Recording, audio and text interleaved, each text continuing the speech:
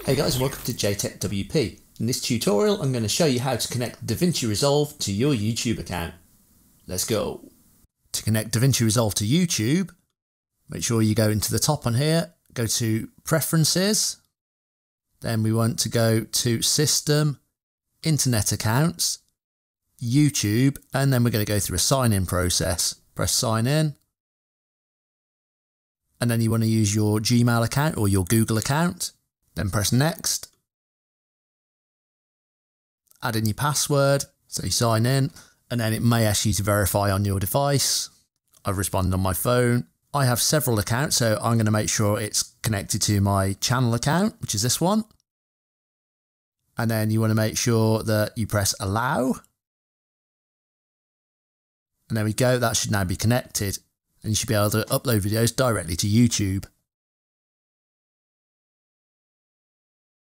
Before you go guys, don't miss out on a discount code on my Davinci Resolve title packs. If you go to davinciresolvetitles.com/discount, I'll send you a code and you can get money off the title packs. Please give the video a thumbs up and smash that like button, and if you didn't like it, smash that dislike twice, and I'll see you guys on the next one.